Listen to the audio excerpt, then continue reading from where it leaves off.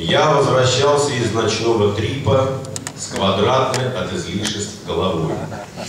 Схожу-к Биг-Маком, подпитаюсь, типа, подумал я, пока еще живой.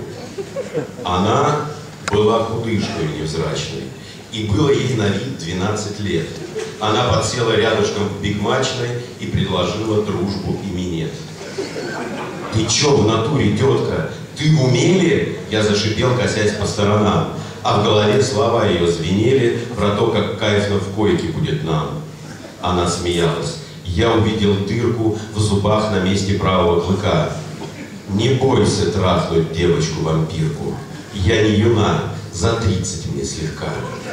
Когда Россией правил пьяный Ельцин и всю страну накрыл бесовский мрак, кровососущих озорных чеченцев в России стало больше, чем собак. Детишки были выродком по вкусу. Они в зинданах пили кровь из нас. Кто не читал молитву Иисусу, в вампиров обращая всякий раз.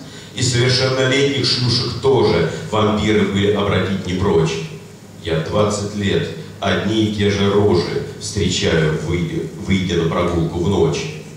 Ты обратил внимание, как много в ночной Москве тусуется бледей? Спасибо, впрочем, Путину и Богу, что нас пока считают за людей. Молитвами владыки Алексия вампиров вновь загнали на Кавказ и собирают кровь по всей России, чтоб голод не терзал несчастных нас, чтоб на людей с урчанием не бросались ни стаи беспризорников, ни шлюх.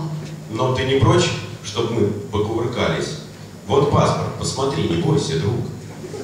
И девочка, облизываясь смачно, мне паспорт прямо к носу поднесла.